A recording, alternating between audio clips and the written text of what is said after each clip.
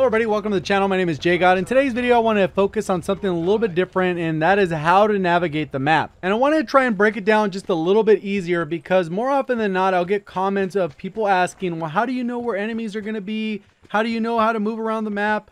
And I decided to actually try and mess around with my streaks a little bit and to see if I can get the higher end streaks without having a UAV. And hopefully I won't get too much hate for using a thermal. I was trying to complete my challenges, and one of them was to get long shots. This was the ideal map and site to do it with. So throughout the video, what I'm going to do is break down how I'm looking at the minimap as I'm playing for a few different matches. Also, if you have a particular question about the minimap as I'm playing, go ahead and leave a timestamp down in the comment section with the question, and then I can go ahead and follow up and answer those. And if you enjoyed the video or find it helpful in any way, please remember to hit that like button. Let's see if we can get this video over 1,000 likes. If we can do that within the first 24 hours, I'll make it a priority to get started on that ranking video for the best SMGs right now in Call of Duty Black Ops 4. And if you're actually looking to improve at Call of Duty, which is what my primary focus is on the channel, make sure you do hit that red subscribe button, turning it to gray with notifications on by ringing that bell. So right now I am running a little bit of the higher end streaks. I have a sniper's nest, a thresher, and then I have a strike team. And the ideal goal is to be able to run these 2 to 3 times a match. So getting the first set of streaks is going to rely heavily on that map awareness and positioning based off your team.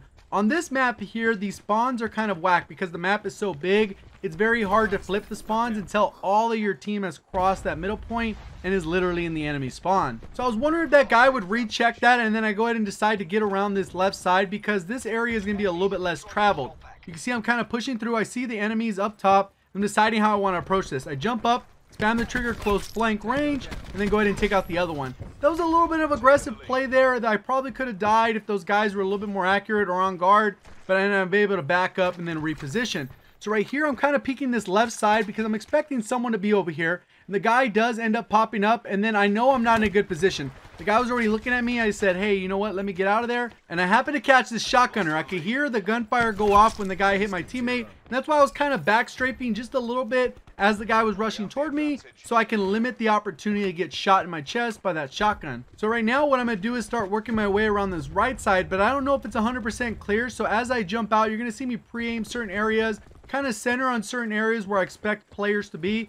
See my teammates running in front of me. I kind of peeked out real quick to see if anyone's popping out. And a lot of enemies tend to come around this right side where this guy is looking. So I go ahead and push around this left side because my teammate has that side covered. So when you're looking at the mini-map, there's a lot of things you'll be able to see. You can see right here, I'm going to pre-aim it really quick. And then I end up hitting the guy once. And I got to back off because I'm not 100% sure where that guy's going to rush me from, because this is a long range weapon, not at close quarters. I don't fire my weapon just yet. I want to make sure I got it lined up, and then I'm able to take the guy out and get my sniper's nest. But what I was going to talk about with the mini-map is the fog of war is a real thing. So that cone in front of all your teammates, if they see an enemy, it'll pop up on the mini-map. If people fire their weapons without a suppressor, it'll pop up on the mini-map. If somebody has a UAV in the air, it'll pop up on the mini-map. If your strike team is kind of patrolling near an area and they start firing, that's telling you that someone's in that area. If someone has a dog, you're going to know they're in that area. So there's a lot of these little cues you got to pay attention to. Plus, on top of all that, you can see where your teammates are in these little pockets or little voids around the map. Even if someone's not firing their weapon, they're not shooting, they're not popping up in one of those other methods, you can kind of have a good guess of where enemies are going to be based off of these voids. So right here you can see I prioritized the guy that was actually shooting at me. The other guy didn't quite see me yet. Going around thinking that the guy's going to come through, and then once he doesn't, I go ahead and work my way back to see if the guy's there. See, I kind of pre-aim it, he decides to push, and then it's an easy cleanup kill. And you can see how these streaks start rotating rather quickly, and even without that UAV in the air, now I can start playing a little bit more aggressively and play fast. And this is also going to lead to those free kills. A lot of times people will stand in their spawn and they're going to end up anchoring their spawn and not allowing the spawn to flip while they're trying to shoot down things. They pull out the Titan, or this guy with the launcher ends up getting taken out, or whatever the case is. Here's where I play a little too aggressive, trying to get some kills in the spawn because I thought everyone was distracted. But there is one guy with the K-on that absolutely lasers me. And since all the enemies are still sitting in that spawn, they're all distracted. My strike team's going through. You have people switching to shotguns to try and knock me off a streak and things like that. But at the end of the day, once you got your streaks fully rolling, you're going to have a good idea of where all the enemies are. So even though I had a very slow start, I still ended up going 61-1, which is pretty much what you're able to do once you get these streaks rolling. So for this next gameplay, you're going to see something very similar. I'm just trying to read the minimap, see where enemies are, and play off my overall experience. Right now, I don't have a clue where anyone's at. I'm kind of just pre-aiming certain areas. I adjust and react. This guy who has body armor, I've been able to take him out a couple times, not running FMJ. or anything like that. So I'm gonna have to make sure I win those gunfights or land headshots. Since I just came from this corner spawn, I feel like this area is pretty safe, and then I decided to push the middle cabin to see if I can help out my teammates. The guy peeks through, but all my teammates are able to finish him off. I haven't really been able to get any score here, but I'm just playing cautious, knowing where the spawns are likely to be. So I'm peeking this high traffic area. I land a couple shots there. I'm debating if I need to push backwards, and then I decided to push around the corner. I jumped out. Luckily, I was able to pre-aim the guy just a little bit. I was just kind of guessing they were there. I didn't really have a clue just yet. And now I'm deciding if I want to go around for the flank, because I'm expecting everyone to be on that lower end spawn. And right now I can see one of the enemies in an engagement with one of my teammates. So I come around for that flank, land a few shots, but since the guy has body armor, he's able to survive the engagement. My teammate ends up finishing him off. Since I noticed that there's a few more enemies by the cabin, I decided to push around with my other teammate, because the power position is more where the cabin is, not coming out of that building. So I'm kind of pushing around, get the assist there, and then I work my way back around. I'm expecting that the enemies are still coming around this section. That's why I kind of pre-aim it, see if I could peek them as they come through that doorway. Then I work back around towards my teammate. Again, playing a little bit slow, playing a little bit passive. Not necessarily camping, because I haven't stood in one spot. I come around the corner, notice the guy, end up meleeing him, and I see another guy is creeping around, gets in a gunfight. I'm able to take him out. So I go ahead and work through the cabin, because you typically want to go ahead and do a quick check in the cabin to see if anything's going on. Looks like we do have pretty solid control of it. I peek the window right there, and then I see the guy on the rock, and then he's using that operator mod, and I want to kind of avoid that. And the main reason for that is because he actually has a pretty strong position. Even though in most scenarios I'd probably challenge that, the fact that he gave away the weapon he's using, I don't know if he's using a thermal titan, which in that position, it'd be a lot easier for him to see me than it will be for me to see him. So I work around this side. I kind of peek that right side as I'm coming around, and then I know I'm going to get an easy kill here. I have my sniper's nest. I'm only 50 off of this one. I decide I want to push, and my teammate ends up taking that angle before I can. Thought I'd be able to take the guy out, but it looks like the teammate was able to clean him up. Now I'm pushing through with my teammates. I'm a little bit off a streak. So I go ahead and peek the cabin really quick, and then I see someone pop up down low. I go ahead and try and get him. Teammates were able to take him out, and then there is a guy where I was pre-aiming. Land a couple shots there, but didn't feel safe with the Titan. It tends to melt way too quick in some scenarios, so I just avoided that completely. A lot of times what I would like to do is close those distances so I can get those kills a little bit more effectively, because at close range the Titan doesn't have a ton of mobility, so a lot of times you can outmove the enemy. So at this point what I'm really doing is trying to chase one kill, because that one kill basically set me up for the rest of the match, because I can move way more comfortably, more freely, and I know they're going to end up spawning down low. Really all I'm waiting for is the tail, and then that tail will pop up very shortly. I go ahead and grab the ammo. I still check it because I do want an easy kill, and this is what's going to end up playing out. My teammate gets an engagement there. I kind of pre-aim them as they're coming up, and then I know I'm going to be able to get one. This guy comes around, I'm able to take him out, and then I decide to get out of there because I know I have full streaks now. I'm going to call in that Thresher, I'm going to call in that strike team, and now I'm able to push through, knowing that this is where the enemies will be spawning in.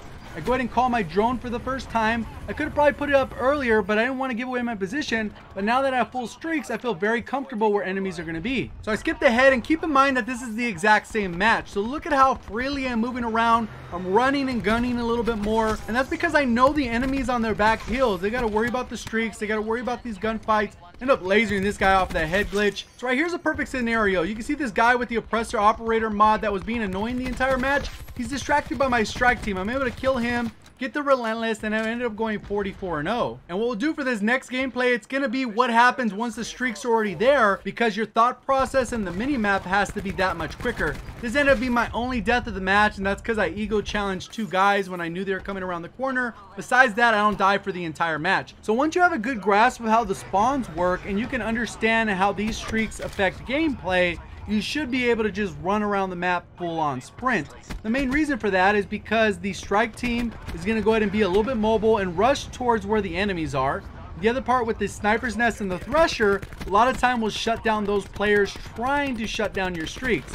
Whether that's a hacker, the launchers, the Titan FMJ users, and the players that aren't shooting down streaks, it's going to force them to get to cover, and a lot of times they're going to change their behavior. I see there's a couple guys behind me, so as they come up around, I know I'm going to come back around, take that guy out, and I know there's another guy down low. I'm just pre-aiming. You can see how I'm reading the mini-map, and I'm reading it pretty fast. I know there's a guy over here. Teammate ended up taking him out. I'm rushing over here because I know they're spawning in, and as the guy comes up the stairs, I can pre-aim, take him out. I know there's another one. I'm going to engage it, pre-aim, take it out, and I'm reading the mini-map. I know there's about 2 or 3 of them still coming up from this left side, and I'm going to go ahead and take a different angle. while my strike team's pushing around with me. My teammates are pushing over there. There's a guy in the corner doing whatever he's doing. I'm able to take him out and then snap on the other one and take him out. And you can see how aggressive you can play with these streaks in the air, knowing that they're going to be on your side. A lot of times teammates aren't there for you, so you got to make sure you get these streaks. And more often than not, what will end up happening is your teammates will actually start streaking themselves, which will be a bigger snowball effect, and that kind of just rolls over the enemy lobby and makes it as easy as possible for you. I know there's two up here. I kind of just ego challenge. I take out the first one. While I'm backing up, the second one gets damaged, and the team is able to finish the guy off. For whatever reason, my teammate has the torque barricade there, so I gotta go ahead and kind of push around. I end up getting a little bit lucky there as the guy's running out, trying to get into the spawn. Go ahead and heal my teammates, and now I gotta push all the way to the other side, knowing that the spawns are on this side. I would have gone up that route, but since my teammate blocked it off, that's not really the safe route for me. And what I'm trying to do is get in the enemy spawn as fast as possible, seeing if I can pick anyone up. Guy ended up being in the window. I know there's two up here, and it looks like my teammates are engaging with them. They took them out, and as I jump up, I'm expecting enemies to come from this side. And sometimes people ask, well, how do you know this is where the enemy's gonna be coming from? I end up taking this guy out, kind of move back towards my teammates, and the way you know is until a teammate spawns in that area, that is the enemy spawn. Since I can see that all my teammates are already pushing to the other side, I'm assuming the spawns are gonna flip. So I'm already taking that proactive approach. Teammate called in a UAV like I called, and I'm gonna run up over here and maybe get a couple kills.